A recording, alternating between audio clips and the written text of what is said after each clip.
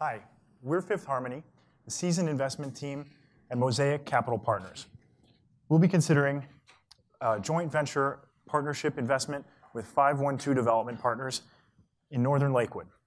I'm Andrew Karras. I'll give you a brief overview of the investment opportunity.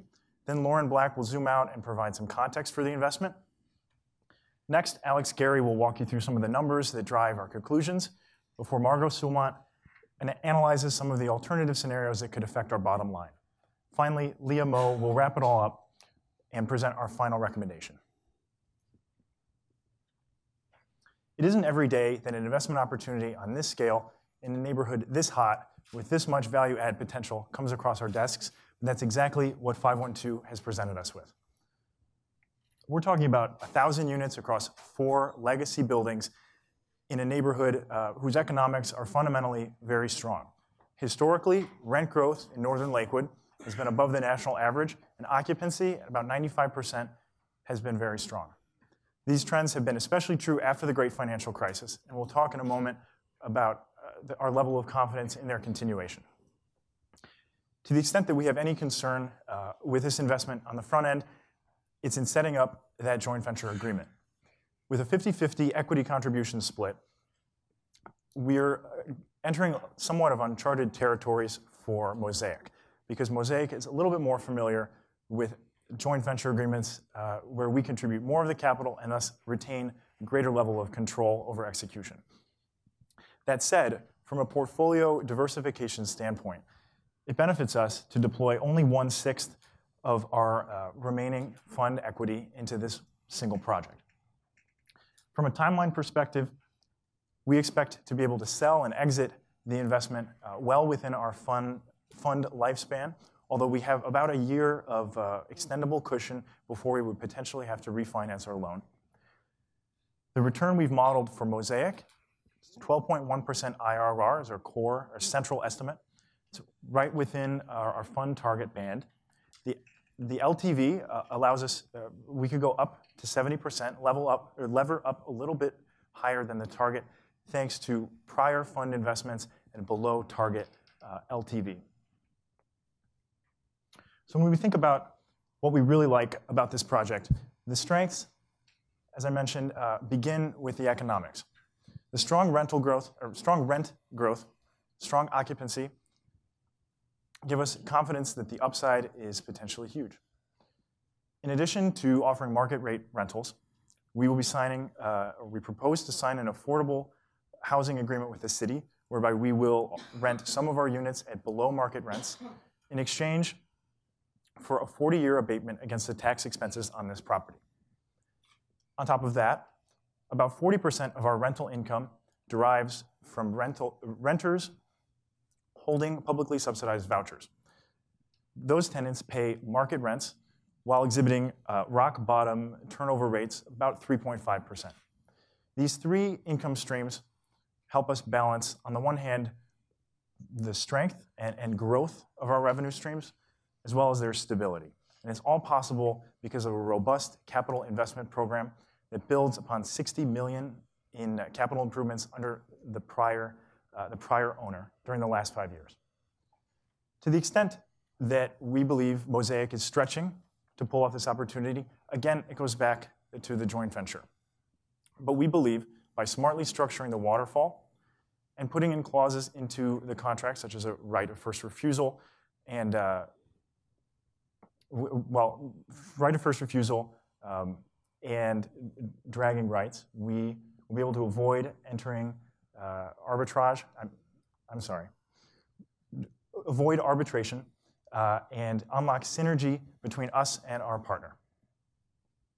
The opportunity, should rental growth exceed our estimate, is enormous, and one factor that we believe will bolster demand is a potential hospital expansion, which, if it happens, will not only consume some of the remaining and increasingly scarce developable land in Northern Lakewood, it will also attract residents, workers, visitors, and corporate clients, or corporate executives coming into town and directly into Northern Lakewood. Of course, if rents can exceed expectations, they can also disappoint. And so we've made sure to model sensitivities of both cyclical contingencies. Finally, the political risk associated with a gentrifying neighborhood is considerable, and so we believe inking this affordable deal now locks in a deal we can live with as a hedge against uncertainty as the city works out ways to respond to voters concerned about rising rents. Lauren? Thank you. Before we dive into the analysis of our investment, I'd like to explain to the committee the background and the catalyst for this transaction. Urbanization continues to be a major trend nationwide, and large metropolitan areas are experiencing above-average economic growth. Within the northern Lakewood market, demand for housing remains robust. As you can see here, short-run rent growth is quite volatile, and the cycle may be nearing its peak. However, we believe that there is still opportunity here. Long-run rent growth continues to average between 4% and 5%. Further, affordable housing is scarce and construction is cost prohibitive. Innovations in the rental market are attempting to address affordability concerns. We evaluated a spectrum of solutions with respect to our proposal, from big data to co-living. We evaluated these solutions on a feasibility scale from low to high, as well as evaluating these solutions with respect to addressing tenants' affordability concerns, again, on a scale from low to high. For example, modular construction could reduce building costs, and those costs could be passed down to the tenants in the form of reduced rent. However, this solution is not feasible in our case, as we are working with an existing structure. On the other hand, flexible full-service rentals offer a balanced approach, allowing us to extract market rate rents while providing space for the affordable housing part of our proposal to work. Public and private solutions are attempting to mitigate the effects of the affordable housing crisis. First, government interventions, like the end to single-family zoning in Minneapolis, push developers to build denser, multifamily buildings. Second, private initiatives, like company-sponsored housing in Palo Alto, subsidize the cost of living for employees in market areas where the rent is quite high. And lastly, public and private partnerships, like the low-income housing tax credit, attempt to incentivize developers to build housing for low and moderate income individuals and families. We believe that this investment presents a win-win opportunity for Northern Lakewood. For the community, our plan supports income integration in a city with restrictive zoning, limited developable land, high rent prices, and a housing shortage. Our plan creates 667 units of affordable housing in an area with good public schools and access to public transit. And our plan contributes to reducing carbon emissions, creating a healthier and cleaner environment for the community. For our investors, our plan decreases property taxes from 20% to 3% over a 40-year period. Our plan generates an ongoing source of income throughout the hold period due to the historically low turnover rates for market rate and for public voucher units. And our plan achieves market rent premiums on our recently upgraded units. In the midst of this affordable housing crisis, our proposal sets an example for multifamily investments nationwide by expanding access to affordable housing while continuing to provide robust returns for our investors. And now Alex will explain the analysis behind our proposal. I'd like to walk you through the model that we created for this investment opportunity. You'll see in the graph on the left, NOI is steadily increasing over time, in about the mid-20s. You'll see that this might not really make sense, though, when you're considering an affordable housing opportunity. But there's two reasons for this. One, there's a very slow turnover rate in the units that we have. And two, the premium rents that we can charge on those units that have yet to be turned over. Through this process, we're able to sustain the affordability piece and slowly work towards that 2/3 requirement over a long run.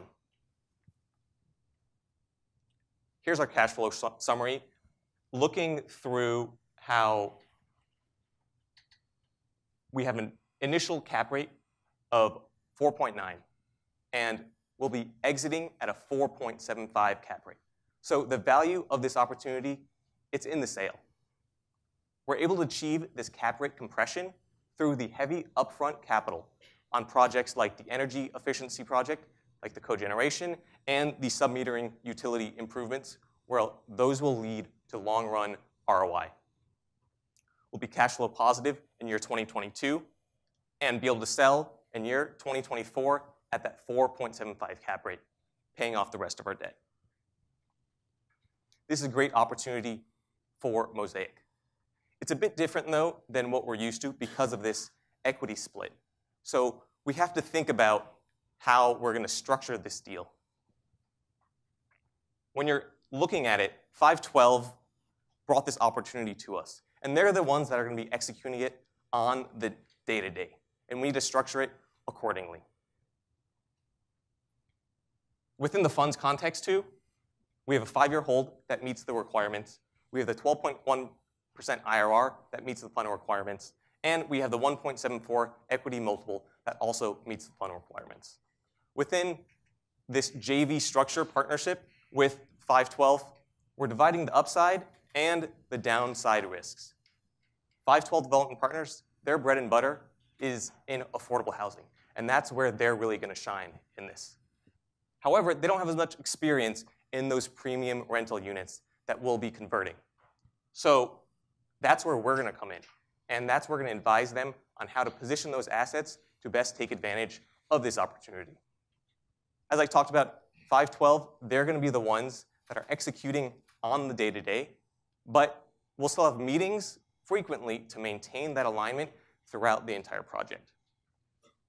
We need to consider, too, the strict capital budgeting requirements and the pre-specified amounts that we've had conversations with about this project, in addition to the right to veto any major decisions throughout this project. We can specify all of these within the contract, but really the way to motivate 512's upside, because they're operating on the day-to-day, is going to be through the waterfall structure that we have here. You'll see that with this 50-50 equity split, it starts out pretty even. However, as you continue and move down the tier and increase that IRR, 512 is going to get an increasing portion all the way up to 85%. And that's why we want to incentivize their upside by motivating them to go in, day out, and perform. We'll have Margot talk about the sensitivities.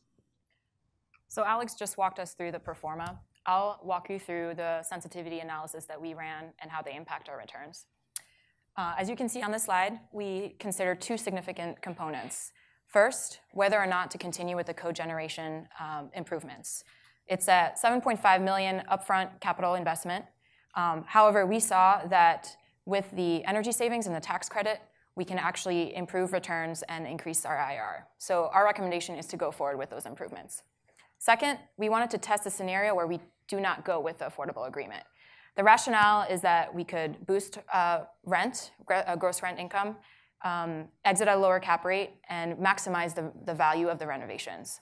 However, from the IRR, you could see that we're nowhere near our targeted returns.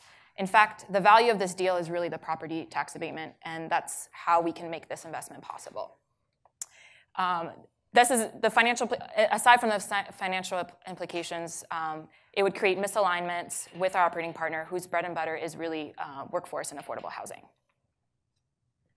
We also considered different financing options. We were given quotes for 3 different loan types of different LTVs and interest rates. We recommend going with the higher levered option at 70% LTV to target the returns that our fund needs. And then finally, we wanted to test the assumptions regarding rent growth. Currently, our rent growth is based on the rolling averages that Lauren presented us earlier, so around 2%. But we want to consider an economic downturn and where we could have major negative impacts on incomes in the area. To do so, we decreased the rent growth by 100 basis points just to see what would happen to our returns. As you can see, we're at 10.5%. So this is a risk we have to consider, but we're really confident in this property and this market It's limited competition in a gentrifying neighborhood, so we could actually see upside, especially with a hospital expansion and we have increased employment growth. In this scenario, where we increase the rent growth by 100 basis points, we see that our returns are in the high teens, further motivating our operating partner. Ultimately, we're confident in the assumptions that we have in this model, and Leah will walk you through some of those implications. Thanks, Margot. As Margot alluded to earlier, there are some potential risks in this investment, and that's in the case of an economic downturn. While we do not think it's likely, we do want to call out 3 major factors that could potentially risk our investment targets. First, it's in the rent growth rates. Second, it's in our cap rate. And lastly, it's in our cost escalations. We're currently predicting a strong rental growth rate year by year because we're in a supply-constrained market. However, in the event of an economic downturn and an influx of inventory, we could see the rent growth decline or even stagnant, which would decrease our investment returns over the long run. Second, in terms of cap rate, we're predicting a lower exit cap rate than a going-in cap rate. However, with government regulations like rent controls, this could decrease the sale price and increase our cap rate, thereby decreasing the attractiveness of this investment portfolio. The last risk to consider is with cost escalations. Currently, based on the case, we have minimal to none renovation cost escalations as well as capital improvement escalations. We could see in the market with increasing labor costs as well as material costs, there are cost escalations for capital improvements will actually increase and therefore also decrease the attractiveness and return of our investment portfolio. However, we believe that the positives outweigh the negatives in this investment, and we believe that in the short run, we will receive a positive return and hit our investment targets. And this is why Mosaic Capital should partner with 512 to invest in this Northern Lakewood property because of a 12.1% IRR as well as a 1.74 times equity multiple that is in line with Mosaic's target returns. We believe the deal is unique because of the 50-50 equity contribution split between the operator as well as Mosaic. This demonstrates that 512 has a strong conviction in this investment, as well as the fact that Mosaic will have a diversified portfolio with a lower risk in this investment as they're only putting 50%. Second, we believe the rationale for this deal truly lies in the property tax abatement incentive. This not only provides an economic benefit for Mosaic, but also Mosaic is in return able to provide a social benefit for the local community by generating 2/3 of its units as affordable housing. In addition, there is going to be an expansion of hospitals in this area. And the opportunity for this expansion of hospital means a growing demand for visitors, hospital visitors. And thereby, we propose that we create the rest of the 1/3 of its units as short-term luxury apartments. This will allow us to increase our rent rates as well as increase the IRR returns. And we believe there's a demand for this in this market because of the visitors who are going to be visiting the hospital, as well as existing corporate employees who are traveling into the city and need short-term luxury accommodations. Therefore, our investment team believes this is a strong investment and a smart way to do affordable housing. Thank you so much for your time today, and we'll now open it up to any questions. I think for us, the most important thing that we'll not compromise on is in the affordable housing. We'll want to meet the affordable housing agreements because, as Margot previously showed us, that we will be able to generate positive return, as well as the fact that we think this is going to be providing a social benefit for a community that has extremely high rental rates. And so we want to provide affordability in this market. And I think the waterfall structure, I think that's really where we're going to make sure we're incentivized and that they're going to complete the project and execute on time and within budget. So ultimately, sticking to those percentages, I think, will allow us to come to an agreement. Yeah. So in looking at the case and also looking at short-term rental markets in the general market in the U.S., we found that generally the market rates for short-term rentals are between $4,000 to $6,000 per month. And we budgeted that into our model and considered the fact that there's going to be higher vacancy rates, given that it's more short-term stay, as well as the fact that we're going to have to put in higher capital improvements. And so at around a conservative $4,000 per month rent, we're estimating a 20% IRR return. Sure, I can address that. So we mentioned clauses in the contract that affect the sale. But I think you're mentioning things that would happen prior to a sale. Either the execution doesn't work out or they don't contribute the capital. So to the second point, we have a couple different options. If you look at the literature around the legal case history of these contracts, one thing to do would be to essentially charge effectively an interest on any capital that 512 does not contribute. Again, since we're only contributing 1/6 of our remaining deployable equity, we have some more funds that we could put in to salvage the project at significant cost to us. And so I think that interest is justified. And as we enter a negotiation with 512, I think our stance as a reputation as a very strong capital partner gives us a lot of bargaining power. Yeah, the way that we want the right to veto major decisions throughout this project. And so we'd be able to structure those out throughout the contract, so it's not really vetoing anything. We want to give them the ability to execute on the day-to-day decisions, and we trust them through those types of decisions. But these types of major decisions would be pre-outlined within the contract, and they'd agree to that. Or that's how we would propose the deal.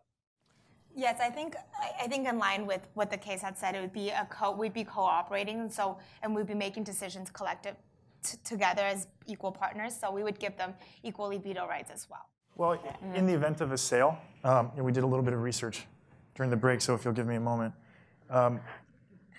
we certainly want to put in a right of first offer clause. So that the way I understand it, I think if we find someone who's willing to buy, 512 is forced to sell to us unless they can find a more compelling offer. I think that's one way to do it. Otherwise, we can institute drag-along rights where they would be forced to go along with whatever we decide. Obviously, that plays into the negotiation, but I think that's what the promote is for. They get a higher IRR than us in the base case, and I think that's part of their role as a developer. Sure, that's a discussion we can have. Of course, if you go much below 70, I think Mario can talk about this, or we could go back to that slide for the specifics, but it pushes our IRR down. There's probably, I'm sorry, right? There's a number somewhere between 65 and 70. It's sort of a minimum for us. Although if there's a give and take, we can find other ways to make up that IRR. Yeah, we had an acquisition fee of 0.5%, since it's such a large deal. I don't think 1% is appropriate, and an operating management fee. So they're definitely, we're giving the incentive for them to execute on time and deliver a good project. I think the idea is really leveraging their expertise within this overall context. Like we talked about, their bread and butter is within this affordability opportunity. And so giving them the opportunity to shine through their expertise, that's where we see them really contributing the value. And while we will provide them with the asset management fee, this is really the way to structure it so that we're able to align, I think, both of our incentives for Mosaic to meet the fund's IRR requirements while incentivizing 512 to perform as best as they can on the day-to-day because of their really strong upside. And just to call one additional thing out, I know you can see it, but the hurdles are 10 and then 12, 14, and the Fund 5 sort of target IRR band is between 12 and 14. So that's where it really starts to tilt in their favor once we hit 12. Right, and the reason why we have it more in favor of 512 is because Mosaic is putting in a 50% equity contribution. Usually the contribution from the LP side is between the ranges of 70 to 90. So Mosaic is putting in a lower initial contribution. So we think it's fair to give 512 a higher return once it hits our IRR targets.